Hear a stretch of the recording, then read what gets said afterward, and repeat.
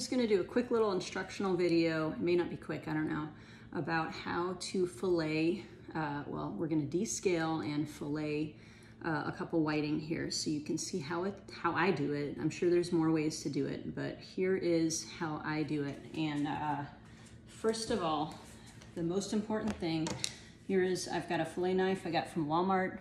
This thing works really great. I've got a descaler. This thing was only a couple bucks. We put it in the dishwasher, and so it's kind of discolored. I don't think you're supposed to put that in the dishwasher. And extremely important, this little thing, I think it was $6 or $7, but you always want to keep your fillet knife very, very sharp. So about every 2 fish, I'm sharpening up my knife 4 or 5 times on each side. And it makes a huge difference in how quickly and easily you're able to do the fish. So what I like to do first, I'm gonna descale it. And yeah, I probably should have changed before I do this. Hopefully I won't get fish scales and guts all over myself. But this, it goes pretty easily. I actually know someone who descales it with their hose. If you put on your hose when you're cleaning off all your fishing equipment, you can actually just spray the fish really, really hard. The opposite direction of the scales, go against the direction of the scales, and it will actually take the scales right off the fish.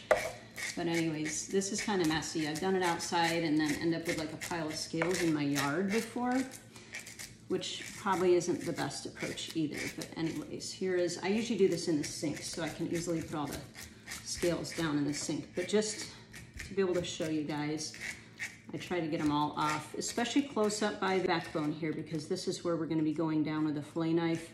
You don't have to descale it, but I have found that if you descale it first, that fillet knife just goes right through there so much easier.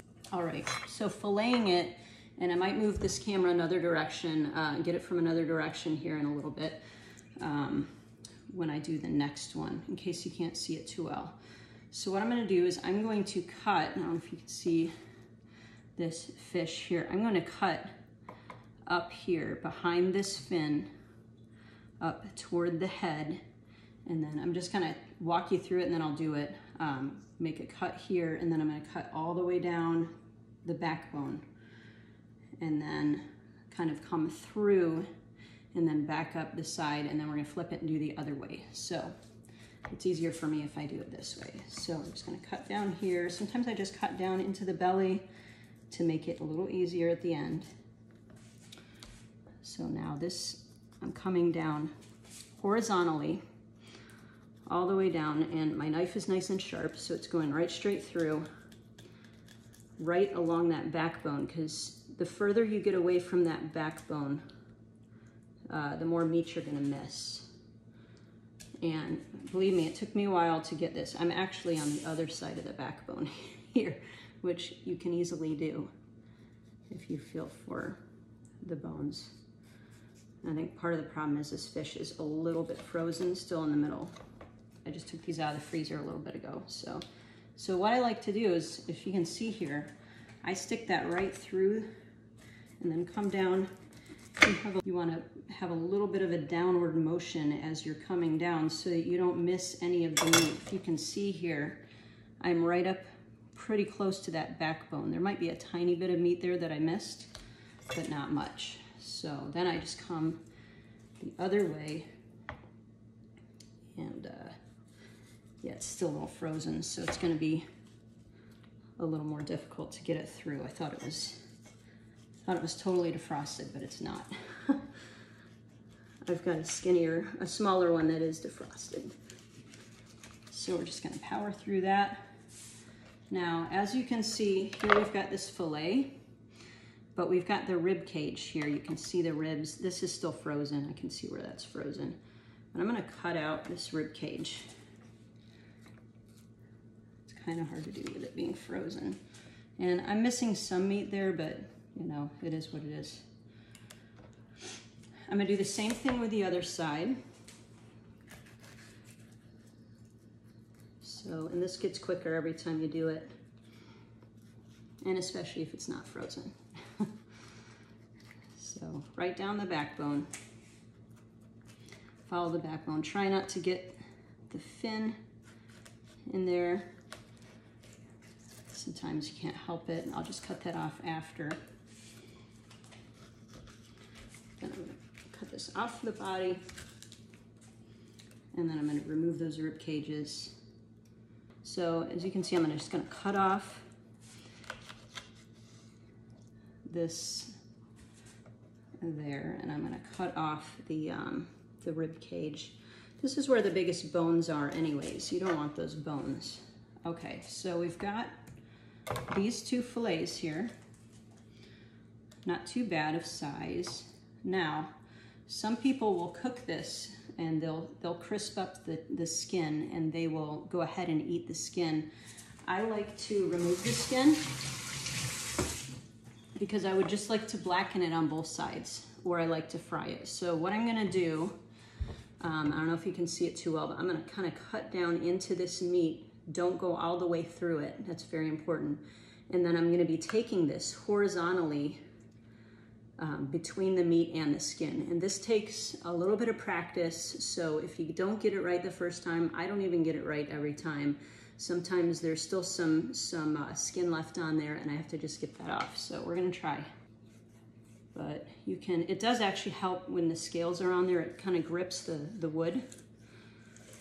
You're just kind of going between the skin and the meat. I think I got it pretty well. So there is a little blood line there, but it should be okay. That is not a big deal. I can feel some bones, but these kind of bones, if I cut them out, I'm gonna probably end up cutting a lot of meat out. So I'm gonna leave those alone. I'm gonna do the same to this one. Just gonna try to grab the meat and not the skin. All right, perfect. So I barely got any skin on these fillets. We've got two really nice whiting fillets.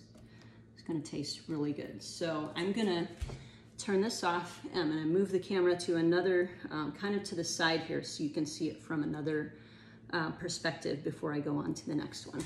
All right, now we're gonna try it from this angle. So I went ahead and I sharpened my knife again, and I have already descaled all of these fish. Like I did before, I'm gonna make this cut right behind the head, right behind this fin. Take it down into the stomach. Now, some people gut these fish right at the beach. They'll take the guts out. I have not gotten into doing that yet. I have, as you can see, I cut the gills to bleed them out, and that's really important to keep the quality of the meat. I do have, oh, I think it's the one I just did. So we'll see the difference in the color of the meat from that one because I didn't bleed it out, and these other 4 fish that I did bleed out. And I'm not gonna do all 4 fish on the video, don't worry. So just cutting down, that's not the cleanest cut. But then like I did before, I'm gonna come right through here, downward motion to get all the way down to the tail. And then we're gonna come right back up through. All right, not too shabby. Other side, same thing. Cut behind the fin, behind the head, all the way. Now we're getting a few scales that got left behind, as you can see on my knife, but not too many. When you don't descale it, you'll notice a huge difference of the knife tip getting caught up on the scales. I don't like that, so I just descale it. So going through, downward motion. I'm gonna cut back up through here. I try to lift this a little bit. I don't know if you've noticed with my thumb, I'm lifting this up because if you don't, sometimes as you're coming back up, you're gonna cut through the meat, and then you've severed some of the best part of the meat, and it's not really usable at that point unless you're frying it. And then again, we are going to take the skin off. So I come here where the meat's a little bit thicker, and go under, and you're really just horizontal with the board. Just kind of coming right through. These are actually working out really well today, for the most part. Oh, and I forgot to take out the rib cage, and I can still do that. So you see this, there's like a little bit of a difference. I'll hold it up to the camera. You can see the difference in the meat here. This is the rib cage here, and you can see the bones, boom, boom, boom. So we're gonna cut right behind those to get those bigger bones out. There'll be some other smaller pin bones. Okay. Usually I'm doing that before I take the skin off, so this kind of messed up the meat because I was putting all that pressure on it. But here we go, and you can actually see, let me take the, let me do this one, and you can see the difference between those two fillets like I was talking about. So I took the rib cage out of that one, and then we're gonna cut the skin off here. Right between the skin and the meat. These are actually behaving very nicely today. Okay, so here's these two fish that we filleted, that I filleted. Here's the one that was not bled out. Here's the ones that I bled out. I don't know if you can tell the difference, but I can. These have more of a pinkish hue in them, and these have more white. So we've gotten more of the blood out of these. So that's why it's really good to bleed out the fish.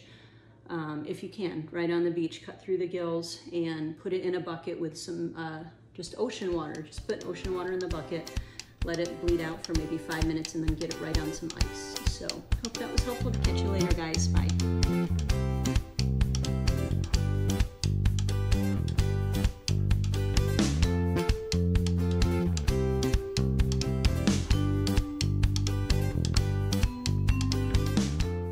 Just really nice fillet of fish here. Not to be confused with McDonald's Filet-O-Fish, which probably isn't even real fish. It might be like 10% fish and 90% something else.